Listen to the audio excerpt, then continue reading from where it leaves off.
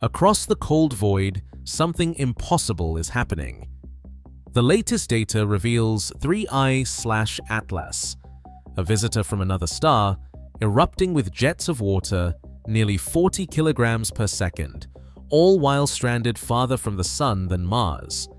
Even the Swift telescope caught a surge of OH molecules, evidence of liquid life, where space should be silent and dead. No previous interstellar traveler, not even Oumuamua or Borisov, has broken the rules this spectacularly. The consequences ripple through physics. Either our textbook on comet behavior is fatally flawed, or Atlas is showing us chemistry never seen in this solar system. So why does 3I/Atlas look so uncannily alive out here? And what exactly are we missing? 40 kilograms per second.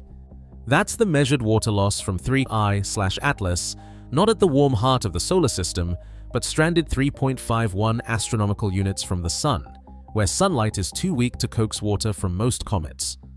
The Swift ultraviolet and optical telescope, orbiting high above Earth, caught the unmistakable ultraviolet signature of hydroxyl, about 1.35 times 10 to the 27th molecules every second, each one a fragment of a water molecule torn apart by sunlight.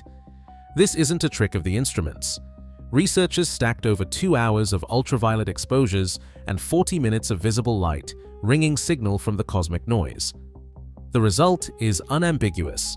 3I/Atlas is venting water at a rate that rivals comets much closer to the Sun, rewriting what physicists thought possible in the deep cold. Normally, comets wait until they're much nearer, about 2 astronomical units or less, before water ice starts to sublimate in earnest. But the numbers from Atlas demand a rethink. At least 8% of its surface must be active to sustain this outflow, far more than the 3 to 5% typical for homegrown comets. The coma, a vast cloud of gas and dust, is not just a thin veil, but a thick, dynamic envelope. The geometry of this coma, mapped through image stacking and careful subtraction, hints at something stranger. The water is not simply boiling off the surface. Instead, it seems to be coming from icy grains, tiny debris ejected from the nucleus, each one a miniature steam vent, drifting in the coma and flashing to vapor under faint sunlight. This extended source model changes the rules. Instead of a crust sealing in ancient ices, Atlas is surrounded by a halo of small, sunlit grains, each contributing to the outpouring. Laboratory studies back this up. Micron-sized water ice grains, exposed to solar radiation even at these distances, can sublimate efficiently. The process is subtle, but the numbers don't lie. The comet's activity curve, reconstructed from archival photometry and ultraviolet spectra, rises where models expect it to fall flat. Some researchers propose photodesorption, ultraviolet photons kicking water molecules free from ice surfaces. Others point to the possible crystallization of amorphous ice, releasing trapped gases in sudden exothermic bursts. But at these distances and temperatures, no single mechanism fits the bill perfectly. The sheer scale of water loss, measured with modern instruments and confirmed across wavelengths, is a hard constraint any theory must answer. For now, 3I/Atlas stands as a challenge to comet science. A visitor from another star, breathing in the dark, its secrets carried in every molecule of water slipping into the void. 3 interstellar visitors, 3 radically different stories. The first, 1I/Oumuamua, swept through in 2017 as a silent, tumbling shard. Bone dry, no coma, no tail, not a single molecule of water or carbon monoxide detected. Astronomers watched in frustration as it faded into the dark, offering only its odd shape and baffling acceleration, never the chemistry of a living comet. 2 years later, 2I/Borisov arrived. This one looked and acted like a classic comet, icy, volatile, shedding water and dust in the sunlight. Its coma and tail matched the familiar blueprints of solar system wanderers, right down to the faint blue-green halo of cyanogen. Borisov was a comfort, proof that at least some interstellar objects play by known rules. Then came 3I/Atlas, and with it, the rulebook fell apart. Instead of a slow, steady rise in brightness as it neared the Sun, Atlas's light curve shot upward like a flare, Photometric data revealed a superlinear surge, more than just a gentle warming, but a sudden ignition. The comet's brightness didn't just increase, it exploded, outpacing the predictions for an object at its distance by a wide margin. This wasn't the gradual thaw of surface ice. Something deeper, more volatile, was waking up beneath the crust. The color told its own story. As Atlas brightened, its coma shifted from the usual dusty white to an eerie, luminous green. That glow is the fingerprint of cyanogen, CN radicals, lit up by sunlight, a classic sign of active chemistry. But there was more. Atomic nickel lines, rare and unexpected, flickered in the spectrum, adding a metallic edge to the comet's palette. Unlike Borisov, where CN appeared early and faded gently, Atlas held back, then unleashed its green emission in a sharp burst, as if a chemical switch had been thrown deep inside the nucleus. This behavior doesn't fit the pattern set by previous interstellar or even solar system comets. The activity curve doesn't just climb, it leaps. The onset of green emission, coupled with the presence of exotic metals, suggests a layered interior, with volatile ices and trapped gases stacked beneath more inert material. As sunlight penetrates, thermal cracks and sudden phase changes release these hidden reservoirs in unpredictable bursts. The coma becomes not just a veil, but a laboratory. Icy grains, radical molecules, and metal atoms all swirling in a luminous cloud, each one a clue to the comet's alien origins. Atlas stands apart as a new archetype, not dry and silent like Oumuamua, not comfortably familiar like Borisov, but hyperactive, chemically restless, and visually electric. Its superlinear brightening and delayed green glow challenge every model of cometary behavior. The question now is what chemistry drives this switch on, and what secrets are locked inside the layers of an object born beyond the sun. Nickel without iron. That's the phrase echoing through comet science Slack channels since July, when the Very Large Telescope caught 3/Atlas's coma lit up with atomic nickel lines, while iron stayed hidden. Spectra in the 3400 to 3600 angstrom window, recorded as the comet coasted past approximately 2.8 astronomical units from the Sun, show a metallic fingerprint that shouldn't exist. In every solar system comet studied so far, iron and nickel travel together, usually in a 10-to-1 ratio. On Atlas, nickel stands alone. Dr. Veronika Kubler, lead spectroscopist on the VLT campaign, became the lightning rod for this anomaly. Her calibration routines, line identifications, and even her choice of reference star drew intense scrutiny. Yet each new set of exposures confirmed the pattern. Strong, isolated nickel emission, iron lines barely above background. The numbers forced a reckoning. Some modelers argue for fractionation.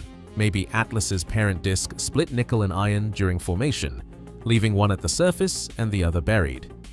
Others point to chemistry. In a carbon monoxide-rich coma, nickel can form volatile carbonyls, nickel carbonyl, that break apart under sunlight, releasing nickel atoms into the gas. Iron carbonyls, by contrast, are far harder to make and destroy. A third camp blames space itself. Cosmic rays and micrometeoroids could have sculpted a weathered surface rind, stripping iron or locking it away in tough minerals, while nickel accumulates in more fragile phases. Still others look to the comet's birth environment. If Atlas grew up around a thick disk star with odd metal ratios, the answer might be written into its core. No single mechanism fits all the data. Each hypothesis demands a different link between nickel, carbon compounds, and the comet's volatile inventory. For now, the nickel lines hang in the spectrum like a challenge, proof that Atlas's chemistry is stranger and more revealing than any comet seen before. Carbon dioxide takes center stage in the cargo manifest of 3/Atlas. Near-infrared spectra from JWST and ground-based telescopes reveal something almost unheard of. The amount of carbon dioxide outpaces water vapor, possibly making carbon dioxide the dominant volatile in the coma. For comet chemists, this is a red flag. In the solar system, water is usually king. Carbon dioxide rarely gets top billing. Here, the numbers flip. Dr. Anaïs Marchand, a comet chemistry specialist, points out that such a high carbon dioxide to water ratio means Atlas likely formed in an environment much colder than the birthplace of most comets we know. Only in the deep freeze of an outer disk, or under a dim, low UV star, could so much carbon dioxide survive locked in the ice. The timeline of chemical release adds another twist. Cyanogen, responsible for the comet's green glow, shows up late, weeks after the initial outgassing. In Borisov, CN appeared early, rising with the first signs of activity. Atlas holds back, then releases a sharp burst, as if a chemical trapdoor opened deep inside. This delay hints at layered ices or exotic trapping mechanisms, with CN locked beneath more volatile compounds, only freed when the comet's crust fractures or grains are ejected into sunlight. Spectra suggest much of the gas isn't coming straight from the nucleus. Instead, icy grains drift in the coma, each one a tiny capsule of primordial material, releasing carbon dioxide and water as they warm.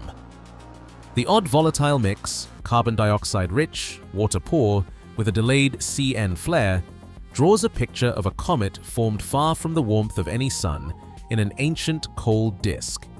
Some speculate about the ingredients for life, but experts caution: chemistry. This exotic is a fossil, not a seed. The story written in Atlas's cargo is about birthplace, not biology. Nickel atoms, forged in the hearts of dying stars, carry the memory of supernovae across the Milky Way. In 3I/Atlas, the presence of nickel, isolated without its usual iron companion, offers more than a chemical oddity. It's a fingerprint from another corner of the galaxy, a clue to the processes that shaped both the comet and its parent system. Galactic thick disk stars, older and poorer in metals than our Sun, sometimes show subtle shifts in their nickel-to-iron ratios. But the gulf between those stellar trends and the extreme nickel dominance seen in Atlas is enormous. The comet's spectrum is a message in a bottle, hinting at local chemical quirks layered atop galactic history. To read that message in full, astronomers need more than a list of elements. They need isotopes. Nickel-60, for example, forms when massive stars explode, while nickel-58 traces quieter stellar lives. Measuring the ratio between these isotopes would pin down whether Atlas's nickel comes from ancient supernova debris or quieter, long-lived stars. But this isn't a task for today's telescopes. Only the next generation, giants like the extremely large telescope, with enough light-gathering power to tease apart faint isotopic lines, will be able to separate these cosmic signatures. Until then, the nickel anomaly stands as both a puzzle and a promise, a falsifiable test waiting for better data. Some in the community have floated the idea that such a sharp nickel signal could be artificial, a technosignature, evidence of engineered material. Most researchers push back, pointing to natural, if exotic, chemistry. The standard remains clear. Extraordinary claims demand extraordinary, testable evidence. For now, 3I/Atlas's nickel acts as a galactic messenger, inviting us to map the chemical diversity of worlds beyond our own. The odd radio circle pipeline has become a model for anomaly hunting, blending computational power with human pattern recognition. This same approach is now shaping how astronomers search for the unexpected in data from objects like 3R/ATLAS, where every outlier could rewrite the rules. Pattern seeking is hardwired into the human brain, and nowhere is that more obvious than when a comet shares the sky with familiar planets. In August 2025, Mercury and Ceres both reached their visual peaks, just as 3I/Atlas passed through the inner solar system. A TikTok video claiming a cosmic alignment between these three objects racked up nearly 500,000 views in 4 days, spawning hashtags and copycat posts across Twitter and Facebook. Graphics mashed together their orbital tracks, hinting at hidden meanings and cosmic energies. The reality? Mercury's elongation and Ceres' opposition were routine events, their alignment with Atlas a coincidence of perspective, not physics. Astronomers quickly debunked the claims, but correction posts barely reached a fraction of the original audience. This is the engine of viral myth-making, a striking image, a suggestive phrase, and a gap in public understanding. The lesson is simple. Transparent, timely communication is the best antidote to viral myth. Otherwise, coincidence and absence become the raw materials of the next big story. The next phase in comet science is already under construction. The Vera Rubin Observatory, set to begin full operations in late 2025, will scan the entire southern sky every few nights, catching interstellar visitors like 3I/Atlas before they slip away. The Square Kilometre Array, coming online soon after, will amplify the search for radio anomalies and odd radio circles, blending citizen discoveries with algorithmic sweeps. Together, these surveys promise not just more objects, but richer, faster data, chemical fingerprints, dust-to-gas ratios, and the first real-time alerts for rapid response. Astronomers are drafting wish lists. High on the agenda, tracking the emergence of iron lines in Atlas's spectrum as it swings closer to the Sun, mapping dust color shifts, and measuring the polarization of the coma to decode its structure. Fast launch concepts, miniature interceptors on standby, ready to chase the next interstellar arrival, are no longer science fiction. Trigger memos circulate between agencies, outlining protocols for when the next outlier appears. This is a community effort, from seasoned professionals to backyard observers. Every new detection, every anomaly flagged, feeds into a growing database, a chemical census of the galaxy. The era of accidental discovery is ending. Now, the challenge is to catch these messengers in the act, to turn fleeting encounters into lasting knowledge. The hunt is on, and everyone has a role to play. At 3.51 astronomical units from the Sun, 3I/Atlas was measured releasing around 40 kilograms of water per second, an activity rate confirmed by swift UV detections, tracing more than 1.3 times 10 to the 27th OH molecules per second. This behavior, far beyond where most comets show such volatility, sets 3I/Atlas apart from both 1I/Oumuamua and 2I/Borisov. Archival spectra from the Very Large Telescope revealed strong nickel lines without detectable iron, and JWST data showed carbon dioxide likely surpassing water in abundance, findings that challenge standard comet chemistry. Despite these breakthroughs, the precise origins of the nickel anomaly and the processes behind Atlas's switch on chemistry remain unresolved. As new surveys like Rubin and SKA prepare to scan the skies, the case of 3I/Atlas highlights how unexplained anomalies and careful measurement drive science forward. Each interstellar visitor is now recognized as a chemical record from another star, expanding our understanding of the galaxy's diversity, one documented mystery at a time.